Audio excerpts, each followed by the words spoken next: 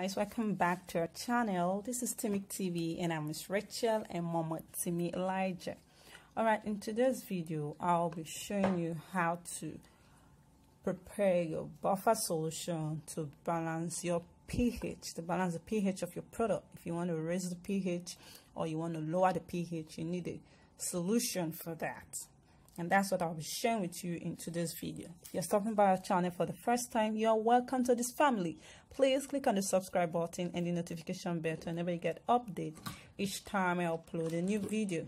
To our existing subscribers, thank you so much for supporting this channel. In my previous video, I showed you how to check the pH of your product. Now, checking the pH of your product and balancing the pH of your product are two different things. Checking the pH means measuring the pH of the product to know if that product is acidic or alkaline.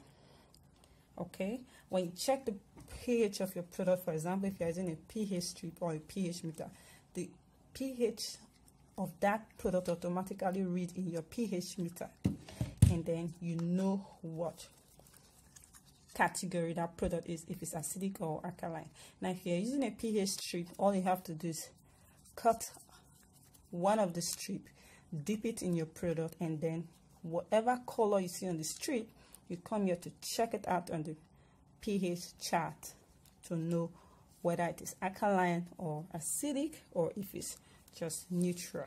All right, so let's get down to today's video. Please don't forget to subscribe if you haven't subscribed yet to this channel. So like I said, when you hear about pH, it means to check the acidic level of that product or the alkaline level of the product. Okay, you can only check the pH of a water-based product. For an oil-based product, you don't really need to check or balance anything. It's always balanced on its own. So you only check and balance the pH of your water-based product. Remember, the pH scale runs from 0 to 14. It runs from 0 to 14. Now, if your pH falls between 0 to 6, it means that product is acidic. If it's 7, it is neutral. And if it runs between 8 to 14, then that product is alkaline. Now, all products must maintain a pH between 4.0 to 6.0. Except your black soap, of course. Black soap and mulatto soap must have a pH of 8. But all other products, your toner, your cleanser, your emulsifying scrub, your shower gel, you have to check that. Check your facial cream, your body lotion. But your black soap, the mulatto soap, it has to be a pH of 8. Now, acid is used to reduce the pH of your product. If you want to reduce the pH of your product, maybe your product is supposed to be between 4.0 to 6.0 and your product is having a pH of 8 and you want to bring it down, you need the acid to do that, either citric acid or lactic acid, to reduce the pH. But if you want to increase it, you need a base, also known as lye. Okay, so please take note of that. Now, pH balancing is one very important criteria to get a 100% effective product. You want your product to be very effective. You want all the ingredients to work well in that product.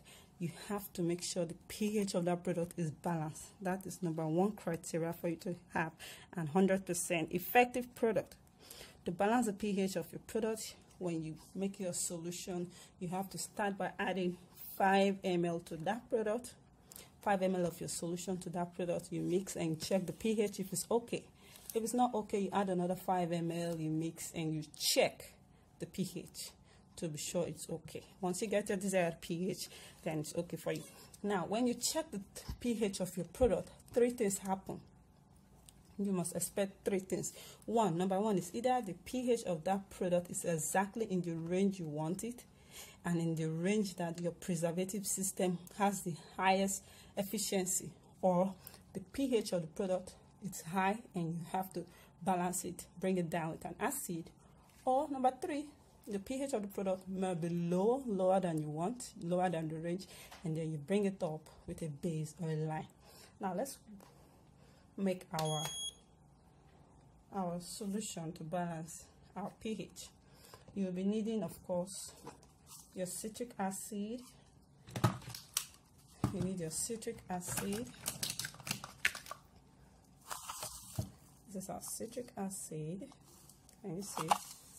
Citric acid to reduce the pH. And here we have our lye if you want to increase the pH. Also, we have our distilled water. Distilled water is here. So we'll be needing our distilled water, 90% of our distilled water, and 10% of our buffer. So when working with your lye, you have to make sure the place is well ventilated. You have to make sure it's very well ventilated. Lye can be dangerous to work with, so please apply safety measure. Wear your hand glove, your protective goggle, and stay safe. Another thing you must know is when using lye, do not pour water into lye. It can be explosive. Please, instead, add your lye into water gradually. So let's start with our. Now let's prepare our citric acid. I told you we need citric acid to reduce the pH, and we need lye. You can use citric acid, you can use lactic acid. But remember, you don't need this product in powder form. It must be in liquid form. That's why we're making our solution. It must be in liquid form. So we need just 10 grams of this.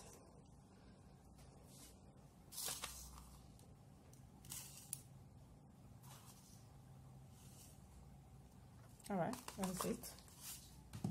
10 grams of that. And 90 grams of water. Pour it in gently.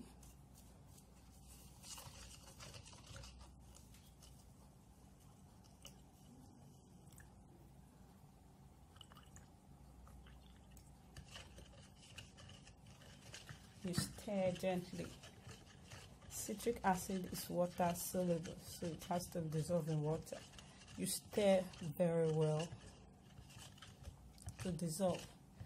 And this is it. So if you want to reduce the pH of a product, maybe your product is having a pH of 8 or 10 and it's supposed to be 6 or 4, you know, then do this solution, add little into your product, you stir and you check the pH. So that's all about this to reduce. Now let's make our lye solution to increase the pH. It's the same thing. All you have to do is measure 10 grams of this, 10 grams, and 90 grams of water.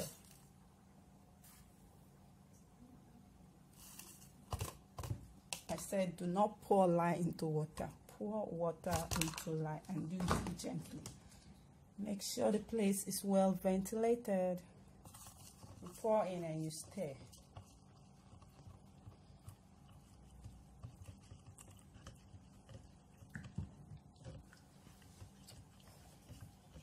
It is dissolved already. You can see it's dissolved.